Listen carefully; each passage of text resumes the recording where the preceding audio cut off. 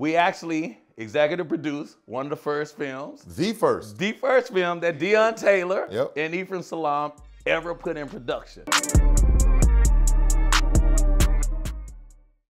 Hey, Crockett's Corner and my corner peeps. This show, man, I don't even know where I begin with this guy. This guy I met a long, long time ago. Actually, he came into the league in the NFL in 1998. Yeah, we a little bit old. 1998, where he was actually the first rookie to start 19 games, play in the Super Bowl, and he was one of the youngest rookie, maybe the youngest rookie to actually start in the Super Bowl at 22 years old. This guy's done so much, man. Wait till you see within this hour. It's gonna come at you hard, straight with no chaser, but he's done a lot. Welcome to Crockett's Corner, my man, Ephraim Salaam.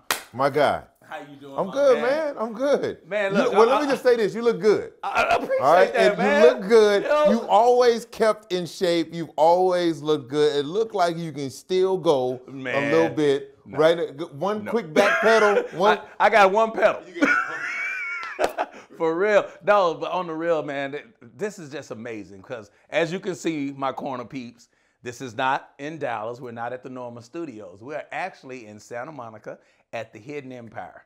And let me tell you, it is a hidden empire. But it's so special to me and it's near and dear to me because of another reason as well. Me and this man right here, like I said, we met a long time ago.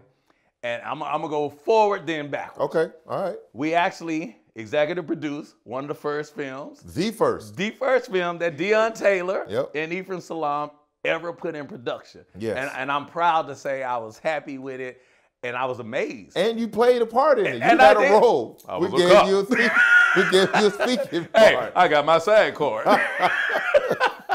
But no, on the real though, I just remember I used to call it the Dust Bowl. Yeah. Because y'all was in Sacramento and everywhere we went, it was dusty It's as just hell. dust. And man, this right here, we're going to get to it later. It just all how well it's put together and what it is now. But I'm going to go back to you for a minute. Let's go back early. Coming out of SAT. Went to Florence High School. Yep. Am I saying it correctly? Yep, Florence? Florence High School. Went to Florence High. Basketball, football. Then transition into San Diego State. Yep. Now let's go in high school for a minute. Okay. Which one was your first love, basketball or football? So the story with me in sports was I didn't play any. I didn't play sports. I didn't play Pop Warner. I didn't play Little League. I didn't play rec ball. I played nothing. Really? 9th grade year, I had a friend. He was the only kid in our neighborhood who had a Nintendo, right? And we were all summer, we were playing The Legend of Zelda, summer between 8th grade and 9th grade. Legend of Zelda. We almost were done. First day of school, at the end of school, I'm out by the gym waiting on him so we can go home, finish The Legend of Zelda. Wait, you weren't participating, you chilling. I'm chilling. I'm ready. I'm ready to go play the video game. He comes out full football pads. I'm like, where you going? My dad signed me up for football. So he was like, I got like 2 hours. I sit outside in the back of our school on the bleachers while they're out there playing football for 2 hours, practice. And after the end of the practice, he came over. His name was John Hellman. He came over with the coach and was like, hey, this is freshman ball. Hey, this is my friend Ephraim. Can he play football with us? And the coach looked at me. He was like, do you want to play football, son? And I was just like, yeah. How big were you at this time? I wasn't just like, a normal kid. I'm just like 5'9". Oh yeah, you know you're a normal kid. Yeah, a normal kid. And he was like, you ever played before? I was like, no. He was like, do you want to play? And I was like, yeah. John was like, yeah, so sure. So he gave me the forms, go home, get the medical sign. Right. 2 days later, I'm at football practice. So you that was didn't have a love for football. No, man. Wow. That was my introduction to playing sports in high school. And I played nose guard. They didn't know I had never played before. So they were like, you was raw too, so you hey, weren't gonna carry the ball. Line up in front of this ball. And when it moves, wherever it goes, you go find where that ball goes and you make the play. Wow. I tell you, one of my first early plays when my coach looked at me and was like, I'm there and I'm thinking to myself, okay, he's gonna snap the ball. Right. And I can see, anybody who knows football knows how close that is. Yeah. I'm the nose guard. Yeah, you're right on top of the ball. I'm right on top of the ball. And the quarterback and the center's feet are next to each other. So I thought in my head, I said, when he snaps the ball, I bet I can grab the quarterback before he backpedals. Snap the ball, I dive underneath and just grab the quarterback's leg, and he falls. It's a sack. Wow. And the coach was like, where'd you learn that at? Why did you, he said, why did you do that? And I said, well, it seemed like it was easier than letting him go with the ball and then whatever. So he was like, oh, okay, all right. So then I moved out to 3 technique. Then they moved me out to defensive end. Then I got called up. Right. I got moved up from freshman to JV.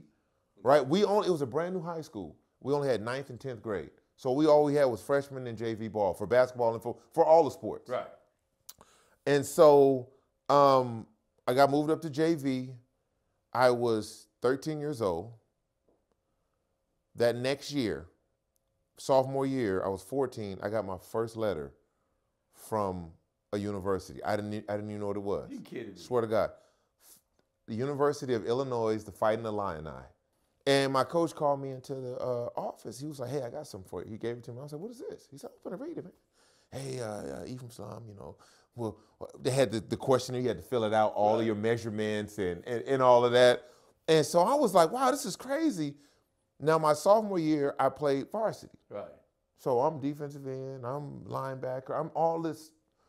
And it just began to grow. I got better and better. Basketball was terrible. Dion. I lived with Dion. So Dion I consider Dion my brother. I met Dion when I was 11 years old. We've been rocking ever since. I lived with him all through high school. And so he was like, hey man, you gotta get your fat ass up and we gotta go hoop. Because all Dion would do is play basketball. That's all he's a hooper. So we would get up in the morning, we'd go out, we play basketball all day. I joined the basketball team my freshman year again. I was awful. God, I was like, you want me to dribble and move? I can't, this is stupid, right? Like, and I already know y'all thinking to yourself, as big as he is, he gotta be lying. He was playing sports. That's how it sometimes happens. I didn't start to my sophomore year, so I understand what you're saying. But I have to know this. When did the growth spurt happen, though? Because you're 5'9" as a freshman. Yeah, so and you're 6'7" now. Yeah. So, like, I was young. The reason I was 13 and then 14, I graduated high school at 16. So I skipped 2 grades early on. And so I didn't have normally I should have been in like the 7th grade. 7th grade at that time. Right? So you'd have been big for a 7th grade. For a 7th grade, I would have been, man, look at this kid. Yeah, you'd have been big. But I was in high school. And so I remember actively waking up and being bigger than stuff. Like the bed. Now my arm is like all the way on the ground in the bed, or you can grow out of all your clothes in a year. Yeah. Or your shoes in a year. You know what I mean? Just so abruptly. It was just like, oh, this shirt don't fit no more. Right? Like the sleeve is coming up to here. And so I went from 5'9" to 6'5" in 4 years. Wow. That's crazy. Like it was. And early too, because like you said, you graduated I at was 16 years old. Yeah. So I was 6'5" at 16. Still wasn't through growing. And still wasn't through growing. And so through my athletic journey, as I got older and practiced more, my abilities began to catch up with my body. Right. That's why basketball was so hard for me. It was so uncoordinated. Yeah. I'm like, man, I can't dribble this ball and move and shoot in that little bitty thing. I can't do it. It was just too much because my body wasn't coordinated enough to do it. So you left, had a promising high school career once it all caught up to you. Yep. And ended up several scholarship offers. Yeah, I got recruited by 88 Division I schools for basketball and football. You hear that? 88. Look, 88. I got recruited for 5. We ended up in the same place. We ended up in the same place. But look, that was because I was 6'5" and I was 16, 6'5", and 185 pounds. So whether I was good enough or not, all they saw was the potential. Yeah, they saw projection. We can do anything with that. Yeah. 6'5", 185 at 16. Yes. Yeah. We could do anything. Yeah, it's all about your projection at that point. That's all it was. Yeah. And so you go to San Diego State. You actually play on the football and basketball team at San Diego State. So to hear him say he was horrible, yeah, somehow, some way. It clicked. It clicked. It clicked. And when did that happen? It clicked the summer between my junior and senior year. I never went to a football camp and all of that, but I spent all my time playing basketball with Dion. Mm. So he was a guard. We were on the AAU team together. We were on a Nike All-American team together in basketball. And all I did was play basketball all day, every day. Naturally, I was just good in football. Right. Basketball, I really wanted to work. And you had to work at it, yeah. Because Dion would talk so much shit, and so now we got to. And Dion talk a lot of shit. Oh, he talk a lot of shit. And he can play. So he can really play. He can play. Especially at that time. Yeah. And so we would just go at it all day long, but what that did was it accelerated my growth in the sport. Right. So now I can handle the ball like a guard because I'm used to playing with a guard. Mm-hmm. I got to keep the ball away from him. I can guard him because now, right? Lateral movement, all that stuff, yeah. My senior year, I started 1 year in high school in basketball. Averaged 24 points, 12 rebounds. Wow. That's major. That was it. And after that, it was just like, oh, okay, well, what do you want to do? You want to play football? You want to play basketball? So I like to do both. And people ask me, you got recruited by all these schools. Right. Why San Diego State? And was that the only school that said you could do both? Nope. Dion was the first person at Florence High to get a Division I scholarship in the history of the school, brand new school. He went to San Diego State on a full-ride basketball scholarship. And then you wanted to be with your boy. When he signed his scholarship, I already knew where I was going. It was no doubt. It didn't matter who was coming, what school. I mean, Cal, every UCLA, Stanford, Florida, and all those Stanford. schools. And mind you, let me let them know, because what he alluded to earlier was how astute he was as well. Yeah. Because for you to think I can reach under the center and grab the quarterback's leg before, that's playing smart. And you were a very astute player. So you got recruited by all the top. Everywhere. Yeah. But I knew I was going there because he went there. And that was our dream. Growing up, we always talked about going to the school together and doing that. And that was something we were able to do. Anything we've dreamt of together. Yeah, we're going to get to that. Look, you know what I mean? You already know. Look, he's already preferencing what we're going to talk about later, because they had a vision, and it definitely came true. Let's go. When did you decide to make the switch? Because it's all about changing pivots and that fork in the road. Mm-hmm. So you have a fork in the road right now at San Diego State because you're balling, you're hooping, and you're playing football. Yes. When did you decide left or right? My dad sat me down and he said, look, you're really good at both of these sports. Right. Eventually, you're going to have to pick one. Exactly. So let's talk about it.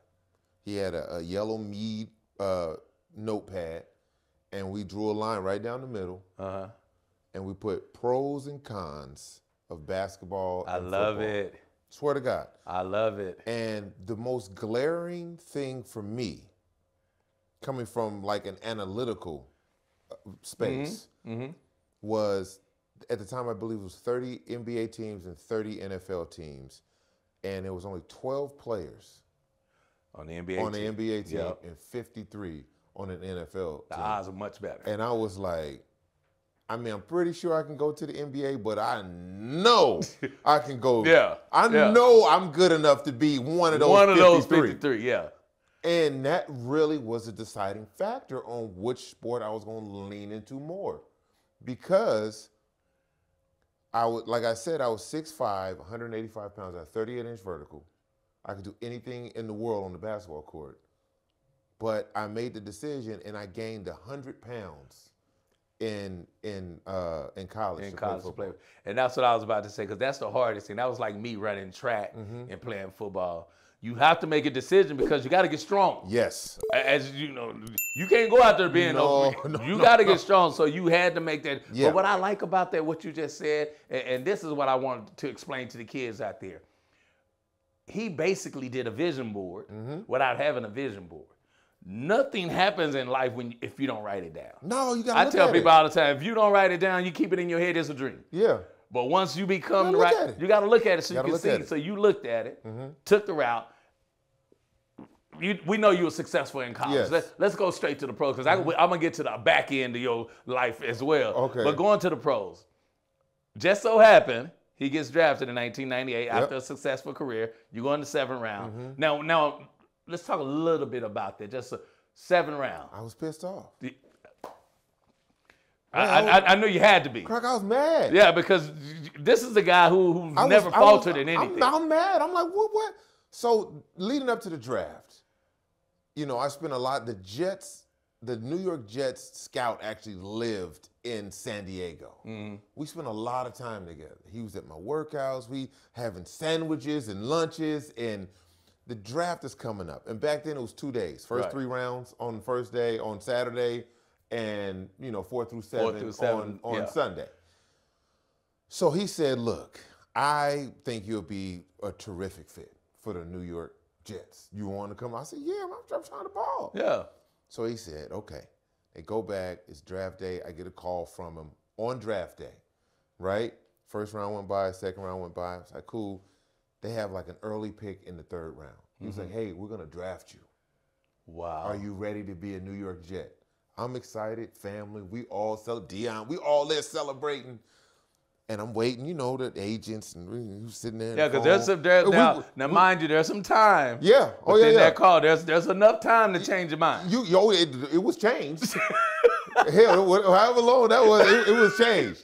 So I'm sitting there, and they call you, and then they give the card in, it's happening real time. And so I'm watching, and the pick is in, New York Jets. They're walking up to the car. I'm looking at my agent. Yeah. I'm like, you're like, phone and ring yet? The New York Jets select Jason Fabini, left tackle out of, I can't even remember what school. And my soul just erupted. It just left my done. body. Yeah. The rest of that round goes off. And then not only that, you have to wait a day. A whole day. Couldn't sleep. That's what I was about to say. How was that night? 4th round. 5th round, 6th round. Now I'm like, I'm not gonna even get drafted. I started getting phone calls from teams to become free agent. This is a great opportunity. You can pick wherever you want to go. Yeah. We want you to come here. You have a great opportunity. So it's just me and Dion left. No more family. No. Everybody's gone. I said we gotta go. Which is funny that you mentioned that, because that's what happens in life. Look, when you're making the money and all that stuff, you have everybody celebrating. Everybody want to be in the picture. Everybody want to know. But when it don't go like it go, they out of there. So now you alone. You and Dion alone. Me and Dion. I said, man, I got to get out of here. Let's go. We going to the movies. We in the car. The draft is still on. Yeah. You don't care. 7th round. I have no interest. I get a call on the way to the movie theater. Hey, Ephraim, this is Art Shell. I said, hey, man, I'm thinking it's a free agent. Right. It was like, hey, I ain't ready to decide yet. Yeah, I'm just calling to let you know we getting ready to draft you to be an Atlanta Falcon. I was like, well, what pick is it? He was like, you're not watching the draft? I said, nah, man, I'm pissed off. Yeah. He said, well, it's the 199th pick, and do you want to be an Atlanta Falcon? I said, yes. I said, yes, sir. And he said, and I'm glad you're mad. He said, I've been trying to draft you since yesterday. Wow. And I'm going to give you an opportunity to come in here and prove not only to us, but to everybody in this league why you should have been drafted higher. Yeah. You okay with that? I said, absolutely. And let me just tell the world, he did more than prove that. Because coming in, and as a young guy. Coming in as a young guy, I remember it, and I hate to say it, unfortunately, they had to face us in the Super Bowl, but that's another story. We done skipped all the way there. No, that's another story. We gonna go to you coming in and going straight to training camp. It's not likely that a 7th round pick, very unlikely, would not even start, but would make the team. Yeah, I just wanted to make the team. Yeah, exactly. So how did that training camp go? And I tell you what, we're gonna talk about it, because I know I can see it in your face. Yeah. You got. Oh, yeah. You got Oh, a lot yeah. to talk about there. Yeah. We're going to come back. And as y'all can see, man, this story is going to be up and down, ins and outs, trials, tribulations, the whole nine. Everything Crockett's Corner is about. We'll be back. We're going to pay some bills. We'll be back.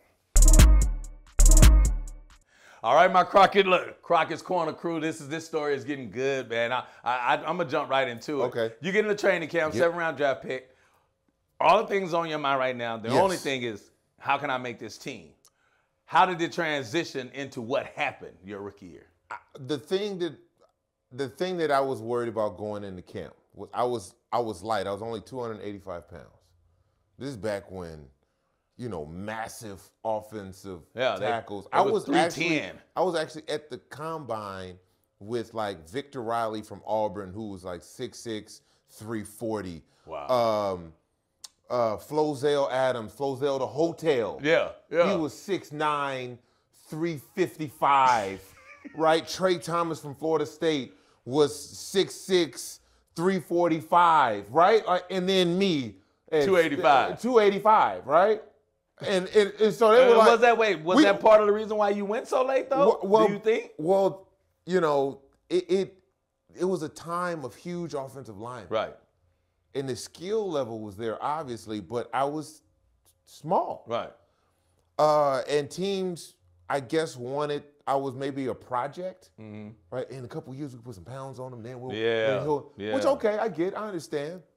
But going into training camp, my first thing was, I want to see if I belong here. Right. Right. I'm here. Yeah, you're 21. You're young. Now, do I belong here? Right. So we get into practice, you do one-on-ones and all of that, and you get somebody down, you're like, oh, wait a minute. You're like, wait a minute. Did I do that? Do another one, and you're like, okay. Right, and things started to go well for me. Right. I'll never forget, they brought in a tackle, Corey Lucci from Buffalo, been in the league 5 years. They brought him over. Lincoln Kennedy had left and went to the Raiders. Right. And right tackle spot was open. They brought Corey Lucci in, and Corey was huge, man. He was like 6'8", 325, something. He was huge. Wow. And so I'm like, he was the starter. I was like third string left tackle behind Bob Whitfield and somebody else. And so Corey got hurt, pulled his groin. Yeah. And so we had to shuffle the line. I'll never forget, Art Shell, we in our meeting room, calls us up to the board, the young players, young rookies, and first-year players. He was testing us. He was calling out plays, and we had to go to the board and draw up the plays, trying to see who he was going to move over. So I remember going up there, he called out a play, I drew everybody. Receivers, I drew tight ends. Yeah. The running back. That's where that comes. I drew everybody. Art was like, we only wanted the line. He was like, you just have to do lines. All right, what's the next play? I drew everybody again. You know how to do a little quarterback drop, 3-step, 5-step. I'm writing 5-step down. Like, he was like, Ephraim, your second team right tackle. This whole camp I've been playing left tackle. Second team right tackle. And now that means I get playing time. Yeah. So when it goes from not making the team. Now you thinking I got a shot. Yeah, I got a shot to be a starter. So we go to preseason, and I'm a left tackle. I'm not a right tackle. But I was out there like, if I get in this game, man, if I get in this preseason game, it's on and popping. Right? So early on, you get to use second string, you get to play. Yeah. Yeah. You in the second half of the game. I go out there, I'm competing. Technique is shit. It's but I'm competing. Yeah. I'm doing everything I can to keep this guy off the quarterback. We do that, get down to the last preseason game. Art Shell comes, Corey's back. Right. Art Shell comes before the game. We playing Cincinnati Bengals. He says, hey, Corey, you're going to start. Ephraim, you play the second quarter. Corey, you play the third. Ephraim, play the fourth. Whoever plays the best will be starting next week against Carolina, opening day. And that's how it's going down. I put that motherfucking chin strap. You're like, I'm about the this. The whole first quarter, I'm just standing. I got my whole helmet, mouthpiece in. Motherfuckers like, Ephraim, you gonna sit down? I'm like, I couldn't wait. Yeah. Now, the thing I tell you is, and this is all about mentality and perspective, Corey was mad. Because he had to battle. Because he had to compete. Exactly. So he went into it like, why do I have to compete? I've already earned mine. And I went into it like, oh, I'm about to get this. And I want to start, see, just that mindset, that change of one word. I have to and I get to. Mm-hmm. You know what I'm saying? Yeah. I have to is a position of I've made it. Yeah. I get to is a position of I'm trying to make it. I'm getting it. Yeah. You know what I mean? Man. And we went in that game. I was probably the best football I had played up until that point. So tell me this, how much of your basketball? Oh, my feet were immaculate. Yes. Couldn't get around me. Yeah, we used to call you tippy toe. Yeah, man. Couldn't get around me. Yeah. I'm with wherever you want to go. I'm with you. I want the kids to know that because where I'm from in Texas, everybody is trying to go one sport. You got to play all of it, man. Man, you got to do everything. Because it helps. It's going to help. Yeah. On my draft board, the positives were great hands, great feet, play basketball. Yeah. Right? Yeah. Undersized. My negatives were undersized, light, on his toes a lot, like quick on his feet. Yeah. But that helped me because now I use my knowledge. My whole trick was if I can make the defensive player think something that's something not else, then I can put him where I need him to be. Yeah. So I started playing with my stance. I started giving false like this is the cerebral approach that I was using at a young age to give me a leg up. I love it. Yeah. Because that's how I got my start. The fact that I knew all of the positions and how to draw the play, that's what got me that opportunity. And when I got the opportunity, I didn't let it go. And then that next week, that next day, I remember coming down, Corey was walking past me. I was like, what's up, Corey? He didn't say shit to me. They had already told him.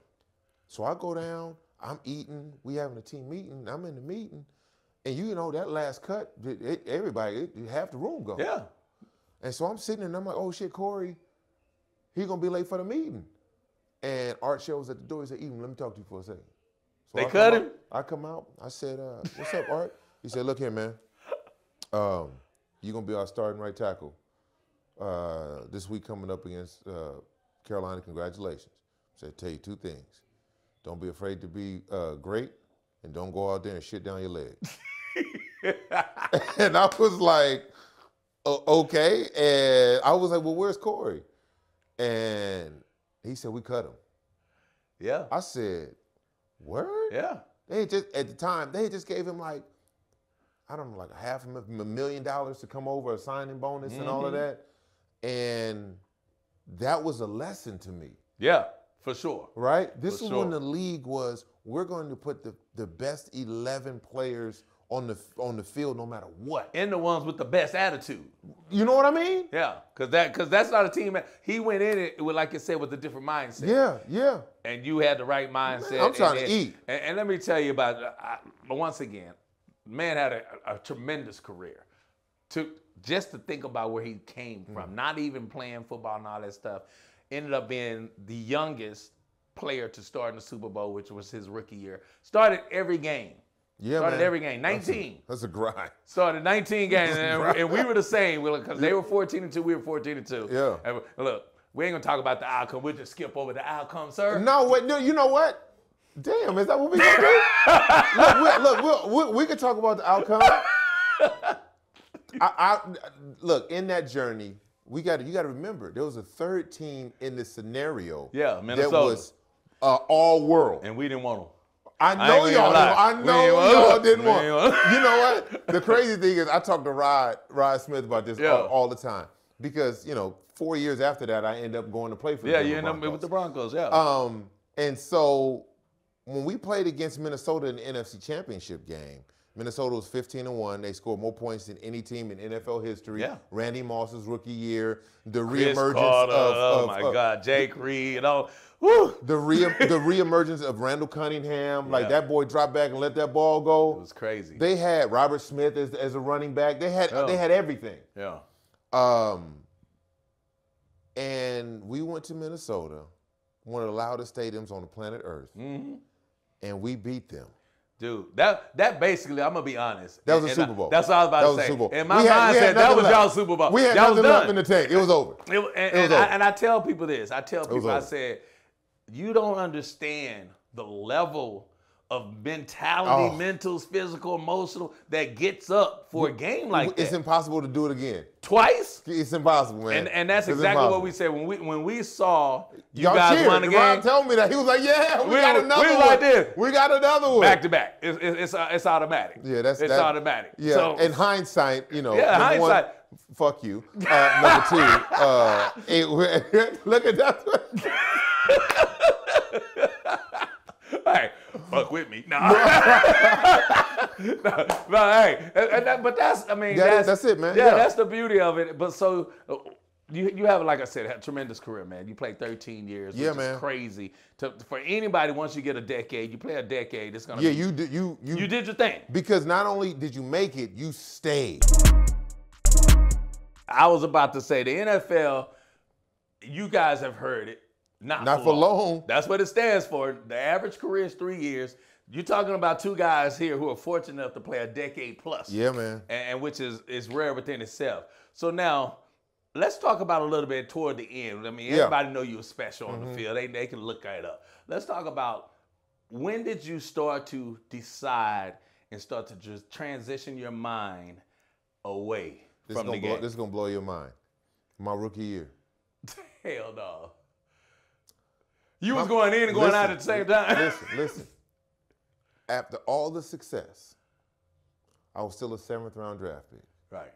So my mentality was, they'll always try to replace you. Mm-hmm. Yeah. I swear to God. The first thing that I got offered in that historic Super Bowl run for Atlanta was, I was asked to come be a guest on a radio show, V103 in Atlanta. Mm-hmm. It was Portia Fox. She had this show on Fridays. And so I went and I was a guest, and it was great. You got to talk to fans. I get home, they call me and was like, hey, would you want to do this every Friday? We can call it, Falcon Fridays with Ephraim Salaam, Portia Fox, leading up to the playoffs. And I was like, yes. So I got into broadcast in 1998 on the radio. First thing, loved it. Loved interacting with the people, all of that. Mm-hmm. The next year, I was like, I want to do it again.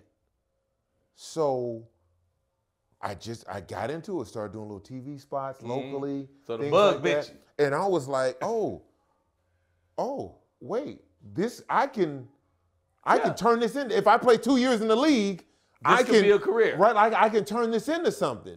So the wheels start turning there as I'm focused on still building out my NFL career. I'm like, okay, I want to look at the other avenues, right? This is pre-social media. It wasn't 500 channels. It was none of that, right? No podcast. No. And there was no place where an offensive lineman was doing anything on television or radio. Right. Nowhere. There were no offensive linemen doing anything. So you found your niche already. Because the position didn't warrant that. Right. Nobody knows who we are. And quite frankly, our linemen, they didn't even talk. They didn't even talk. No, they didn't even talk. So you're right. When I went to Denver, we'll talk about how much that cost me. How it changed. But that was really the first time where I was like, oh, okay, I got to start thinking past the field. Now, Ephraim, we talked about you preparing for War and Time of Peace. You started doing some broadcasting and everything. That's in Atlanta. Yeah. But then you went to a team that I played for, the Denver Broncos. It's a little bit different. The linemen there don't really say much. Did that put a muzzle on you for a while? Did it stunt your growth? No, it in reality, it was, when I went there, our linemen couldn't talk, and it cost you. Like, we had a fine system. Every time you talk to a reporter, it costs you money and all of that. When I went there, I had a TV and a radio show. So you were one of the only guys talking? The only one.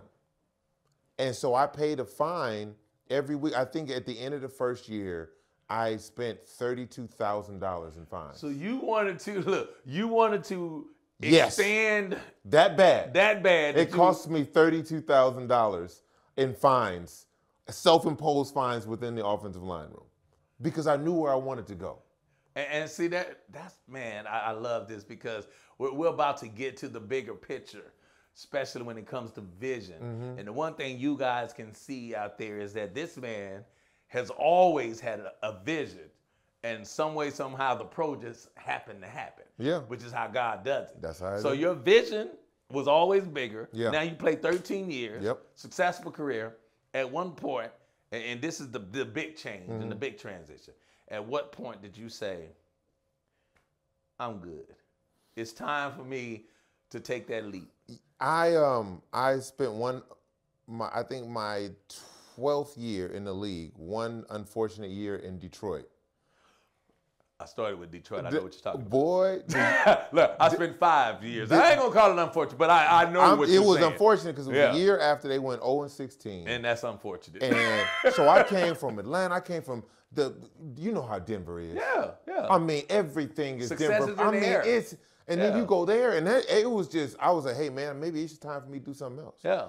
And so I started positioning myself. We had already produced our first film together. Like this was probably 4 years prior. Right. Because my second year in Denver was when we first started doing the movie, the first movie. Dion called me. He was in Germany. He was like, I got an idea for a movie. And he flew out to Denver. We sat down at a Mimi's Cafe, and he had an idea, and we chopped it up. And he took all of the notes and flew back out here, and somebody's cousin of a cousin who said there was a writer or something like that. Right. And we put this script together. And in the off season, he was like, we going to Hollywood, man. We're going to make this movie. We went around for 2 years. Ain't nobody trying to hear none of that. Whose idea was it? It was him. It was Dion. I was like, a movie? What you talking about? Right. And he was like, yo, man, I think we can do it. I really think we can do it. Did either one of you have... Not one thing. Yeah, I knew you had the broadcast background already. Film? No, writing, producing, nothing. Zero. And to think... So y'all gypped me. I'm pissed now. What you talking about? I need my money back. What you talking about? I thought y'all was seasoned vets. What? No, we ain't know nothing. When we look back at I'll tell you one thing we always did, though. We always finished the project. We never not completed a project. And I will say this. The one thing I'll say when I went down there and got involved in it and helped executive produce, and you guys were always prepared. Yeah. That's the one thing I really liked about it. Because it's the training of an athlete. Right. If you can train, you can get... Dion played professionally in Germany for like 5 years. I played in the NFL. If you can train, the discipline it takes to do that, right? Anything you go into, you're going to be prepared and ready to go, whether you know all the things you need to know or not. And that's been an asset in us building this. That's been an asset in my life, in my journey. Right. Everything I've decided to do, I've always looked at myself as a 7th round draft pick in it. Wow. Every single thing. And what that does to me mentally, it prepares me to be great. It prepares me to be better than expected. And see, now I have to get into it because we know about your broadcast. A lot of people know about that. And a lot of people know you're on TV, radio, and all that. But the one thing that I didn't know that I had to do some research on, that you're a phenomenal writer. And talk about that because you had no background in writing either. No. And that's so crazy is how things work for you. But talk about how you got into writing because this man, he wrote on the Fresh Prince, the new Fresh Prince. Yeah. He's one of the writers on there. So about 5 years ago, I just had these ideas for this movie in my head. My wife was like, please just write this. You just talk about it all the time. I was like, I don't know how to do it. For a gift, she got me like an introduction to screenplay writing. It was like a 5-week course, one day a week. It was at some professor's house in the arts district. So I would go on Monday and it was like 2 hours from like 7 p.m. to 9 p.m. and I'd be in there. Like I'm just... You 35, fresh, right? I'm just in there, right? And so I was 40. Wow. 40. And I learned the technique of writing. I learned how to build character arcs, and all of these things. And then I wrote my first screenplay. It was a comedy. It was great. Loved it. I had a good friend of mine. She was already a writer. She co-wrote it with me.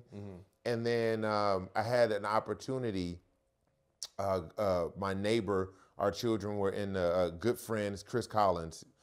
He's my mentor in writing. He's a showrunner. He was getting ready to do this show called The Continental about the hotel in the John Wick movies. Right. They were going to make it a TV show for Stars. And I was telling him about these ideas I had for movies, and he was like, hey, man, I want you to be a part of the writer's room. I said, what? He said, yeah, are you in the guild? I said, no, man, I wrote one thing that nobody ever read before. And he was like, no, man, I want you to come in and be a part of the writer's room. So I got in, I was a staff writer on a show that had nothing to do with sports. Mm-hmm. But he said, look, what you'll have in the writer's room is your life experience is unmatched by anybody I could put in that room. You've experienced things. I echo that. You experienced things in the world that nobody in the writer's room would have been able to experience. And you know how to work well on the team. And that's all it is. I was just about to hit that. I was about to say, how important, because for us as players, yeah.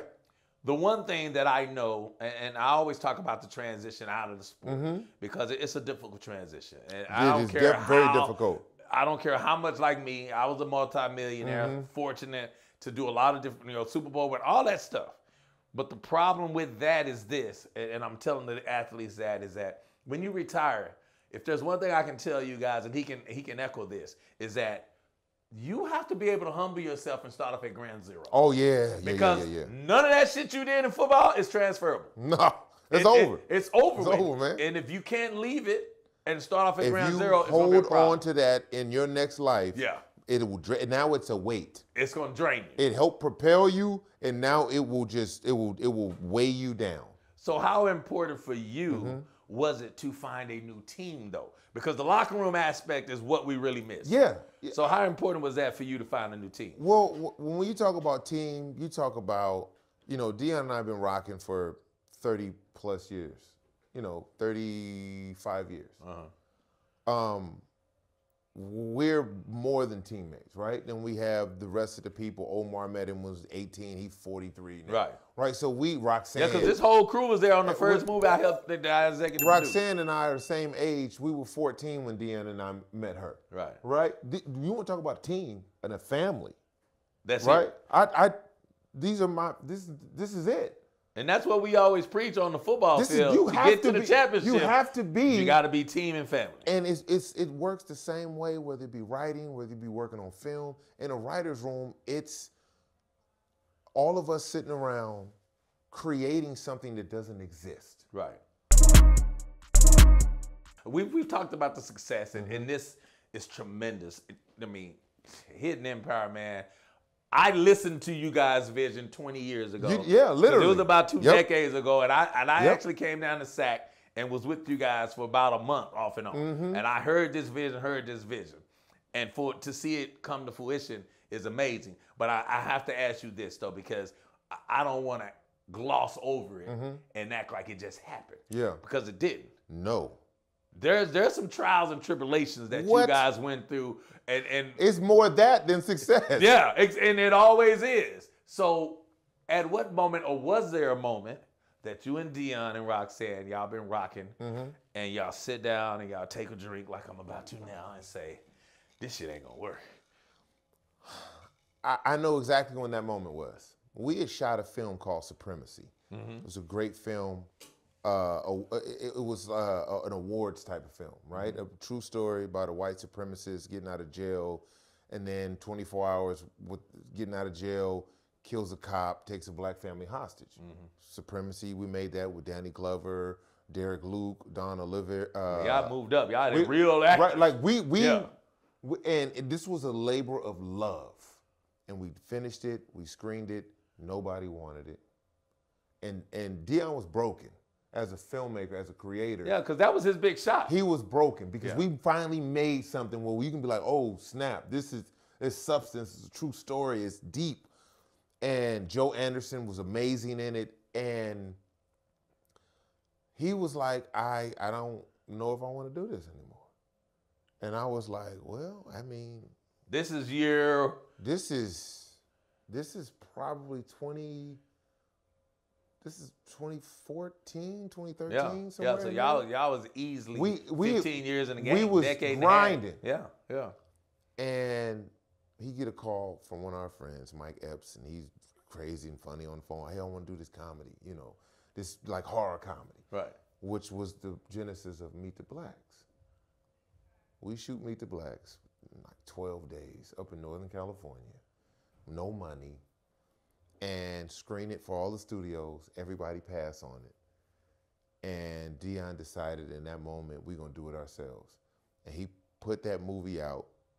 Robert Smith, who's our financial partner, was like, all right, what y'all wanna do? And we paid for the screens. We leased the screens, put that movie out on like 600 screens, and it opened like number 3 in the world.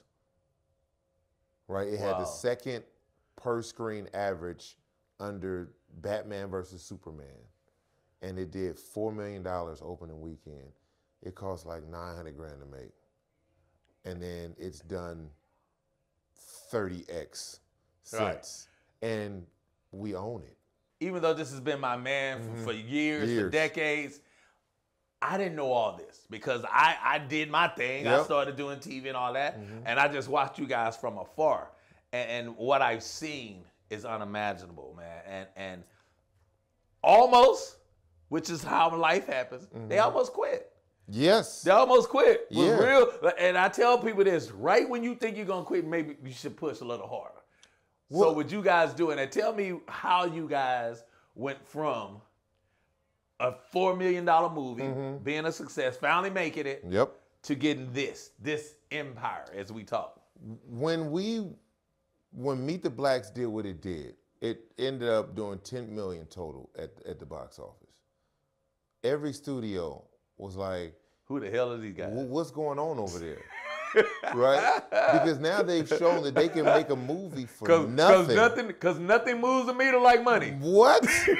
So now Dion was just he was getting inundated with all these offers, and like people were calling all of the studios that passed. And now it was more like, okay, well, what do we want to do? Right? We've cracked the code. Distribution has always been a crux in everybody's side, especially for African-American filmmakers. You can make a movie, but to get people to see it, you gotta remember, this is pre-Netflix, pre-any of that. You actually had to go to the movies. It used to be either it's gonna be in a movie theater or straight to DVD. And Dion never wanted to make a straight to DVD movie. Like he was like, we ain't going straight to DVD. Because that kind of chumps your brain. It does. And so once we found out that you can actually lease the screens and put movies in the movie theater, then we can make anything and just put it out. We could just put it out to the masses. And so it became a situation where it was like, all right, so what do you want to do next? And he was like, I got this idea for this movie called Traffic, right? It was about sex trafficking with Paula Patton, Omar Epps. It's great. So we go grind it, shot it up in Northern California. You know what I mean? We go grinding out. I shoot that. It gets a little buzz. Dion hooks up with one of the best cinematographers in the world.